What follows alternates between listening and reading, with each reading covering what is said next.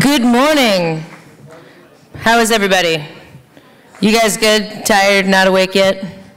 Kind of. Some of y'all don't look like you're ready, but that's cool. I'm not either. This is very early for me. We didn't sound check, so I'm just going to do a quick sound check. Can we turn the guitar down in the monitor?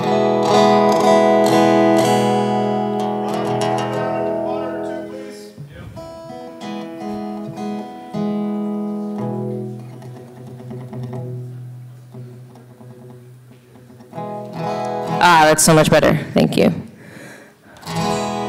Okay. Well, as Ricky said, sorry, Mr. I grew up around here, so I grew up in Palatine, and I went to Fremd, and then I went to DePaul University for a couple of years before I got signed to a record label and moved to Nashville and started writing songs full-time. I am now a full-time songwriter at Sony ATV, which is the largest publishing company in the world, and super fun to be able to get to create full-time as my job. I write a lot of songs for other people, and I write a lot of songs for myself, and I also do a lot of songs for film and TV, which I'll get into a little bit after I play you guys a song. This is a song that I wrote. It's called Forgiveness. And a lot of the times when I write songs, I do what's called co-writing, which is a collaborative setting. So we are booked a co-writing session where we go in and create in a studio with a couple other songwriters and a producer. So I wrote this song in Nashville in a studio with a couple of friends of mine. And the title, Forgiveness, is one that I was thinking about for quite a while. I think the concept of forgiveness is so very important in our lives, in the way we forgive others, in the way we forgive ourselves, in the way we let others forgive us. All super important for self-awareness and just personal growth in general. So here we go.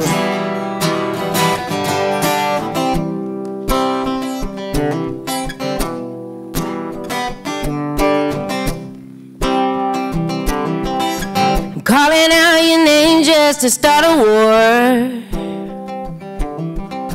and I don't even know what we're fighting for.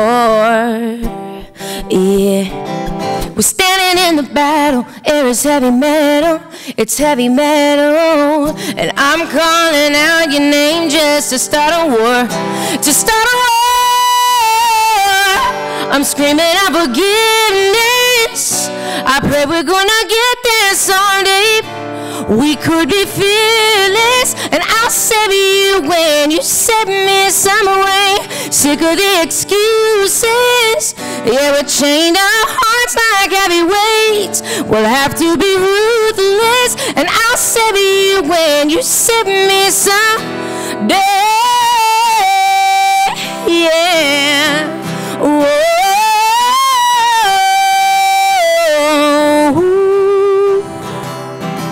Think about the blame, think about the guilt, trying to knock me down and lock me up inside all of these walls I built. Get it out my brain, get it off my chest. Hand reaching out, a hand open, you'll help me lay this down to rest. Gotta feel the love, gotta feel the pain, gotta find the light in the world of the darkest of days. Do not take this shit to my grave, wanna shine this and be brave. Bird in a cage, I'm singing loud, I hope you're hearing me. The truth won't turn the key, it's really love that comes and sets us free. I'm screaming out forgiveness. Yeah, I pray we're gonna get there someday. Yeah, we could be fearless, and I'll save you when you set me somewhere. Sick of the excuses, and we chain our hearts like heavy weights. We'll have to be ruthless, and I'll save you when you set me some secrets and bitter lies hidden behind these eyes. Round and round and round we go, around and round and round we go.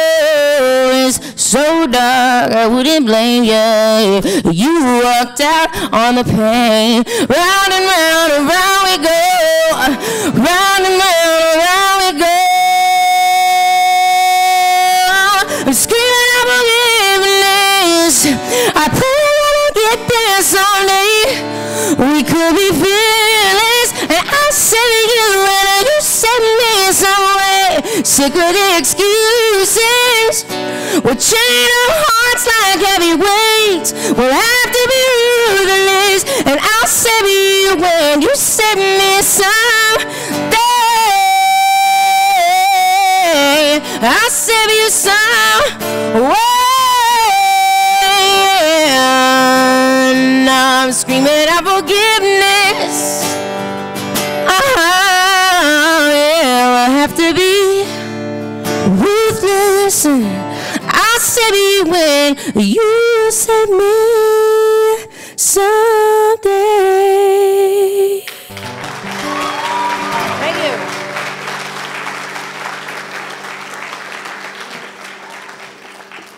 So being from Chicago, I grew up with a lot of like the blues, a lot of jazz, a lot of hip hop, and so as you can tell, I think you can kind of hear some of that in the style. I do rap on a lot of songs that I do for Sony, and I write a lot of R&B, and I write a lot of pop, and I write a lot of like rock and roll music. So kind of coming from an eclectic background of what I listened to when I grew up, I think really influences my style. And Forgiveness is out. You can go find it on Spotify. You can download it on iTunes. I have more like up-tempo kind of version of it, and then I did like a super stripped-down version with strings. Because I think it's always interesting to present songs different ways with the style of the production. And like I said, I do write a lot of film and TV and commercial music.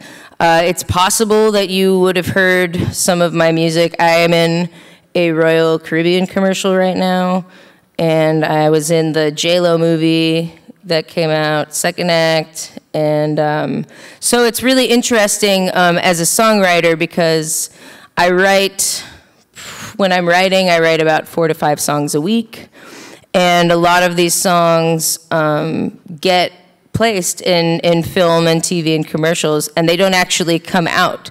So it's always interesting to me to have songs that I've written for what we call sync that don't actually ever get released, and so people will hear them, and then I'll get, you know, a comment or something like, "Where is this song?" And I have to say, "Oh, it's not out yet," which is always kind of an issue. So I'm trying to figure out a way to get some of those songs out into the world. But you can listen to one of them. There's a song called "Do It Like This" that is out and about that you can listen to on Spotify. It's not really an acoustic song, so I'm not going to play it for you guys right now, but I'll play something else. And then I definitely want to leave a lot of time at the end for questions. I'm a rambler, so I'll like talk at you guys and you'll be like, what is she talking about? And then, so if I say something or touch on something, just make a note of it and ask a question later, and I'll get to all of you. What should I play? It's early for me too, guys. I'm in it with you.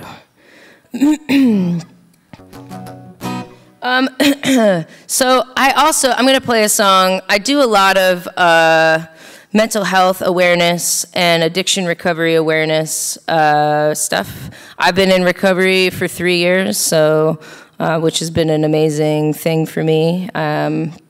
Highly recommend that.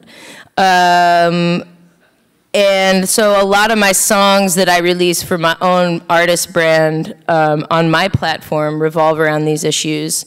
So I'm going to play you guys a song that I wrote for my brother, who has struggled over the last decade with things like homelessness, and he's been unfortunately in and out of jail several times, and it's been really difficult on my family. And so I wrote this song as kind of it was more of a therapy exercise for me. And the beautiful thing about, you know, being a songwriter is that you can really take, you know, your pain and your happiness and your joy and your love, and you can write about it and put it into music. And it's such a cathartic thing to do. So I'm gonna play you guys this song that I wrote. It's called Somebody Someone. And I released it about 2 years ago, and it went viral on Facebook. Facebook, you know, it's Facebook, but it's like 22 million views and over 500,000 shares, and has really been amazing to see something that I wrote, you know, really actually making a difference for people. Bright light on the corner of a dark street, just a cardboard sign and a can in between, some dirty bare feet, eyes that I can't bring myself to meet. Yeah, well, I could spare 20 if I knew you'd be using it to get just what you need. And ooh, ooh, ooh, I'm just another cold shoulder. Ooh, ooh, yeah, but you're somebody's brother. You're somebody's son, you're somebody's mother, father, somebody's someone, somebody's missing you. Wherever you came from and wherever you go, I hope you know you're somebody's someone, you're somebody's someone.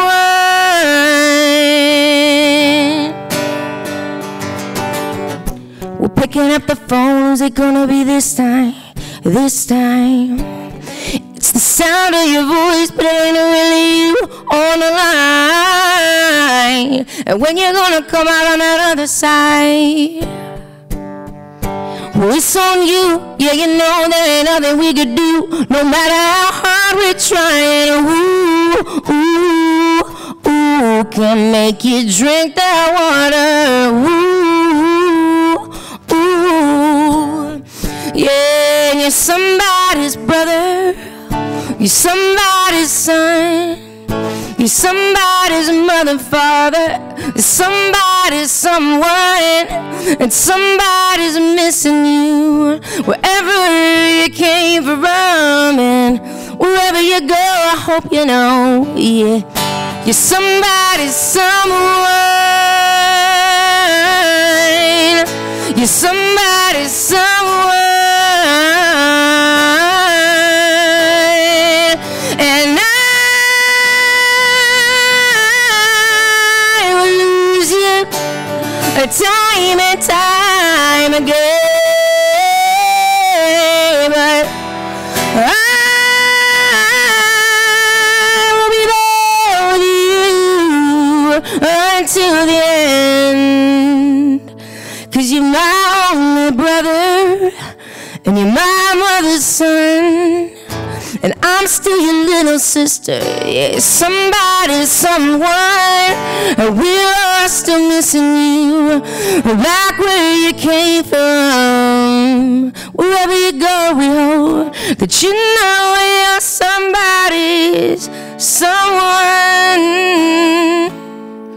You're somebody's someone. You're somebody's someone. Somebody, someone.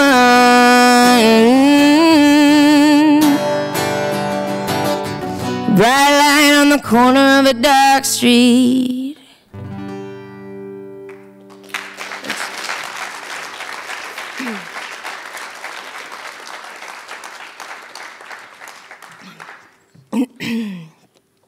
So, I live in New York City. I just moved there in August. I'm from from here, but I lived in Nashville for about 8 years. And Nashville's really interesting because a lot of people think Nashville and they think, what, country music, right? But there's actually quite a bit of pop and rock and roll, and there's a little bit of a hip-hop scene, nothing huge, but there's a little bit of that there. And it's really, to me, it was like really cool to, from where I started writing songs by myself. When I first started writing music, I wrote songs by myself. And then to go to Nashville, where all everybody does is co-write, which is such a such a different experience to take, you know, your precious babies or your precious words, and it's, you know, taking that into a situation where you're really opening up with total strangers, right? Like, you don't know these. A lot of the time I write with people that I've never met, people that I don't know. And it's such a moment of vulnerability to like really reveal that much about yourself in front of somebody in such a short amount of time, which I really feel like has made me such a stronger person in general. To be able to go there with somebody that fast, you really have to do a lot of work on yourself, and you have to have a lot of stuff really like kind of figured out in terms of what you will and what you won't say in songs. You know, I think a lot of writers have boundaries in terms of, you know, what they will, what they won't write about. A lot of them also, I think the boundary issue also has a lot to do with who the song is for, because when I get to a writing session, the song could be for another person in the room, the song could be for me, or the song could be for TV, film, or commercial writing, right? So the first thing you kind of have to do is really decide who the song is for and what you're writing for. But just that whole experience of Nashville and the co-writing, I think was just such a great place for me to be, to learn and to grow as a writer. So if any of you are aspiring writers, I would definitely recommend the best thing you can do, no matter what you're writing, in my opinion, is to collaborate and to work with other people, because it's the best way to get better at whatever it is that you're doing. To share your work, to expose yourself in that way, to expose yourself creatively in that way, in those environments. Obviously with people who are, you know, not, you know, assholes. Sorry. Can I say that here? Okay. I won't say it again. Sorry. So any aspiring writers out there, I would definitely recommend collaborating and pushing yourself to really be vulnerable, push yourself out of your own boundaries. I actually think I would like to open it for some questions, just so that we have enough time, and then we can, I'll probably play one more at the end. How much time do we have? Okay, let's do a few questions, and then I'll play some more, because I want to play songs, but I really also want to answer whatever questions you guys have about writing songs and being a professional musician and being an independent artist and putting music out. So start thinking about some questions you may have, and we'll pass it around. To what? Hey, can you guys turn up the gray mic? Thank you. What's your question? Do you play more instruments besides the guitar? I play piano, but I don't, it's not like I don't play it on stage. But I write a lot on piano, because I feel like piano sets a different mood, for sure. Was there any artists that actually inspired you to like start writing songs?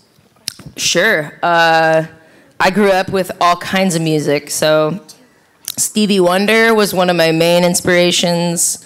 Michael Jackson. I listened to a lot of jazz, like Ella Fitzgerald and Frank Sinatra. I listened to a lot of like Tribe Called Quest when I was growing up. So I think, and in terms of now, writers that I really love, Sia. I love Sia, and I love Ryan Tedder from One Republic. But there's so many, you guys, there are so many songwriters, like, so artists in the world that you see out and about performing, like Ariana Grande, Pink, they all cut songs from this like underworld of writers. So I may be like totally spoiling this for you right now, but a lot of them don't actually write their own songs. A lot of them cut songs that are written by other people like me. And it's not really publicized, but it's just kind of, it's something that happens all the time. Some artists are starting to write more, but most of the major label artists aren't writing their own songs. Sorry. We have a question over here. Yes. I have two questions. Yeah. So number one is, how did you end up at Sony? And number 2 is, what would somebody have to do to make you their someone? To what? To make you their someone. To make you someone? AKA, are you free on April 13th? Wow. Went there. You got a new fan. Totally went there. Well, unfortunately, the next 2 periods after this are going to be led by my fiance. So We got some disappointment. Sorry. if that answers that question for you. The first question about Sony, though, is so Sony ATV. The way it works with publishing deals, it can work a number of different ways. So being in Nashville for as long as I did a lot of networking. I did a lot of outreach to just different people that I knew in the business industry. But the way I got signed at Sony was I went in, I had a meeting with them. I played them some songs, both on my guitar and in my phone. And then we kind of like went our separate ways. It was just kind of like a meet and greet meeting to hear my music, to meet me as a person. Because what a publishing entity is looking for when they sign somebody is somebody who can collaborate, who likes to work with other people, and is eclectic and can write, in different ways and different genres, and has kind of a more well-rounded ability in the way that they write. So honestly, it's also just like sheer luck. I don't know why they signed me. So, I hustle really hard. So like, I love to hustle and I love to like work hard. So I'm sure that had something to do with it too. Yeah, sure, back here. Who's the biggest artist you've ever wrote a song for? I wrote a song. I'll play you a song I wrote with Meghan Trainor. Ooh. She didn't release it, but we wrote it together, and I have like a demo with her singing it. And I'll sing that for you. And I did a bunch of stuff with John Oates from Hall & Oates, and we actually wrote a bunch of stuff that's on. I think the teachers would probably be more excited about that than you guys, but that's cool. John Oates is like a legend and has been doing a bunch of like solo songwriting. And he found me. I was playing at the show in Nashville, and he literally just like came up to me and wrote his number down on a napkin and was like, "Hey, do you want to write sometime?" And I was like, "Yeah, for sure," because I grew up listening to your music. So. Okay. At what point did you start making enough money that you didn't have to work any other jobs? I didn't hear any of that. At what point did you start making enough money off your songwriting that you didn't have to work any other jobs?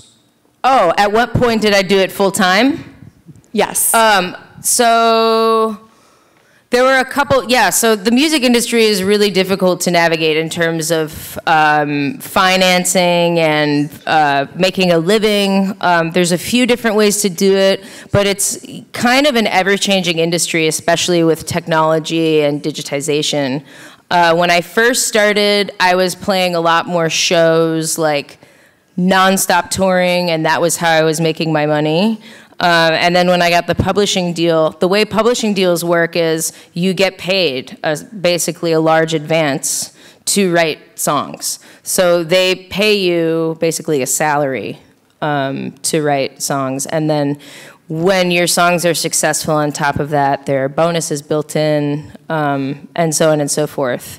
So I am full-time now. There were a couple points in the last like 9 years where I did some dog walking randomly, but that was about like 7 years ago, and I've been full-time, nonstop, just doing this for 6 years now.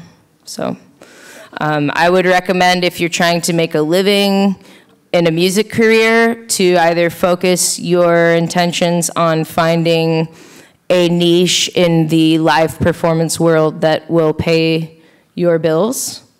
Because touring and merchandising are definitely one of the highest paying revenue streams in the music industry. And the other way is film, TV, and commercial music. So a lot of these companies they basically pay large one-off fees to use your music in their productions. So that was kind of the route I took, and has ended up being great for me. Everybody's different, but so I focus on, you know, touring, live shows, and film, TV, and sync writing. It's interesting because, you know, there was a question about if I had any major label artist cuts or big artist cuts. And those are cool, but at the end of the day, you know, the streaming and the digital download sales don't actually make writers any money. You could have like a massive hit all over the radio and make like $3,000. Whereas I can get a song placed in a commercial and make $100,000 in a one-off song. So to focus where I'm focusing my attention on where I write is mostly in the film and TV world, which also, ironically, is what a lot of the major label artists are now putting out, because those are the songs that they actually make money off of. Oh, Yeah. I have a question. Sure. So, did you study songwriting at DePaul, or what did you study in college? I did not. I actually studied secondary ed English, so I could have ended up being one of your English teachers. I started writing songs when I was in high school, though, and it was always kind of my passion. And honestly, just writing songs and being in Nashville and co-writing with other people taught me so much about the process. And so I kind of educated myself, I guess. Mm-hmm. When you're writing songs, do you start with vocals or like chords and melodies and whatnot? It depends on what I'm writing. So I'm always sketching songs. I call it kind of sketching because it's never, I don't really finish it. I start a song as a sketch, and I either voice memo it in my phone, like literally, you know, lady next to me in the car is looking at me like I'm crazy because I'm like singing in my phone in the car, or I write down song titles or lyric ideas, and then when I'm in a writing session with somebody, I let them participate in putting it to music. I also do a lot of top lighting on like EDM tracks and tracks that are already made. So people will send me a track. I get on my computer. I have a mobile rig, so I can track my own vocals into Logic, which is sound production. I'm sure a lot of you know what Logic is, but Logic is basically like a sound production program on your laptop. So they send me a song, I listen to it, I can kind of find melodies and lyrics that'll fit into the song and just basically track my own vocals onto the track, and I can do it that way too. It really depends. And I think being able to have a multi-channel process to be able to come at a song in many different ways is important if you want that to be, you know, a full-time gig for you. Because when you get in a room, the other people may have a completely different process from you, and to not be so, you know, rigid in your process is often, especially in collaborations, really helpful for them too. What's the weirdest experience that you've ever had on stage? On stage? I mean, I've played some weird places. I've played one time, I mean, I don't know. By weird, you mean just like, I guess, I don't know. One time this dude vomited on the stage that I was playing on. That was really fun. Most of the time people are pretty cool though. And honestly, like, I feel like the definition of weird is pretty important here, so I don't really know how to answer that. But people do weird stuff all the time. Like, what type of music did you, like, start with, and, like, how did you, like, start I started writing more like acoustic pop style music, kind of like Jack Johnson, Norah Jones. I love Jack Johnson. I grew up on like a ton of Jack and Dave Matthews Band. And like Ben Harper. So I kind of started more in like this acoustic pop jam band kind of vibe. And then as I was kind of writing in Nashville, I started really experimenting with different genres. But if you listen to like earlier music that I've put out, like if you were to go to my Spotify, I've got like 64 songs out on Spotify or something like that. And if you go back to like the earlier stuff that I've done, it's way different than the stuff that I'm doing now. So it's kind of interesting to think about that as well. I don't really have a question, but you're like really amazing. Keep up the grind. Thank you. Keep doing you. Thank you. I like your music. Thank you, guys. Thank you so much. With that, do you want to do another song? And then, I'm sorry? With that, do you want to do another song? Or do you want another couple more questions? Okay. We got a very eager question in the back. So when you write a song, do you start with a vocal melody or do you start with a chorus? Either way. It really doesn't matter. Like, I think we touched a little bit on that, but it could go either way. And I think that when you get in the room with other people, if someone else wants to start with the chords, being able to be like cool with that, I think is super important. So being really fluid in your process and working on writing a song with either process as your starting point. I will say that I like to start with the chorus of the song. It's like writing a book, kind of knowing the end of the book and where you're going with the book before you start is really one thing that I do prefer.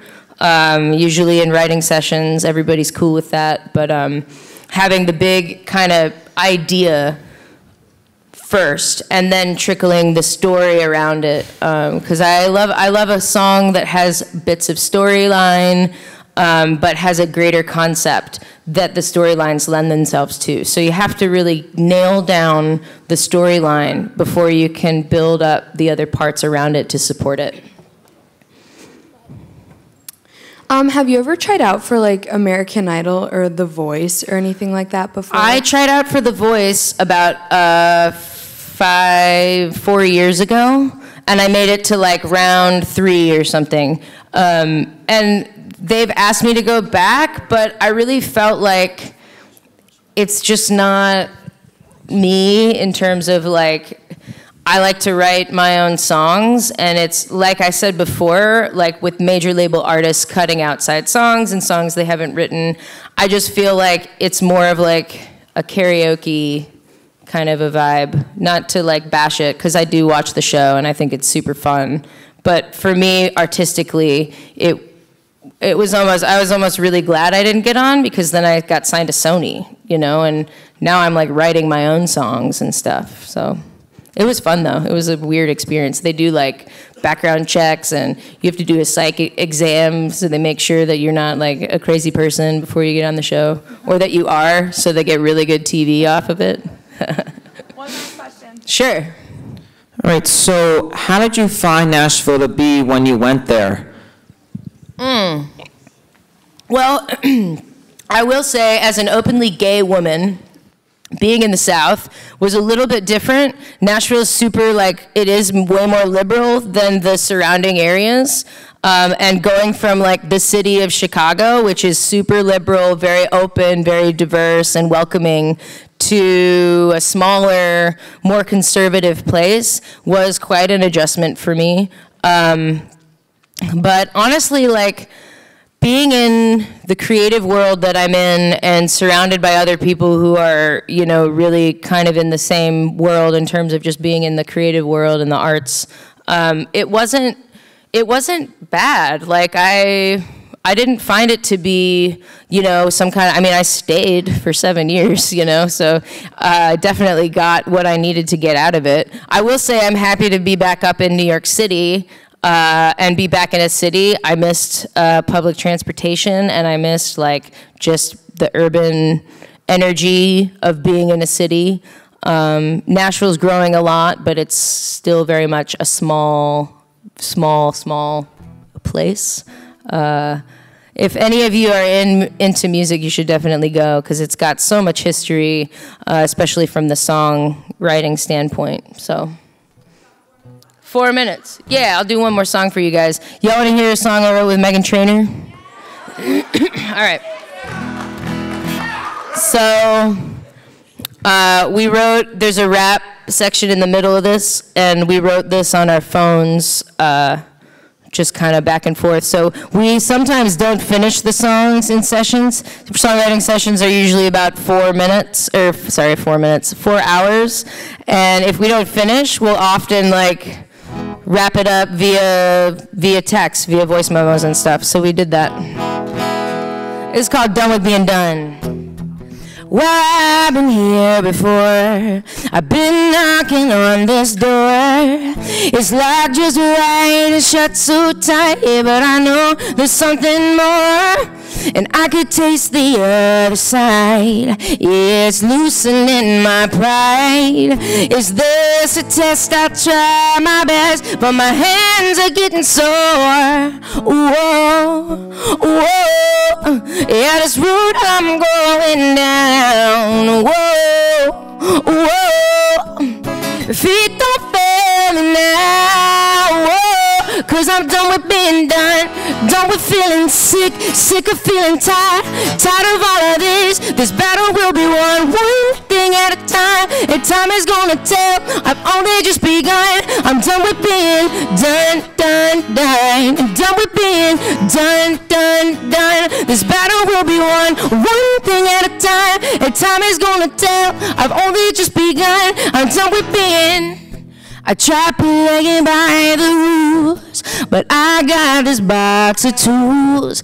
Hey, it's what you choose and how you use. This separates the fools. Whoa, whoa, nah, I won't let this slip away. Whoa, whoa, I'll make it mine someday. Whoa, 'cause I'm done with being done, done with feeling sick, sick of feeling tired, tired of all of this. This battle will be won one thing at a time.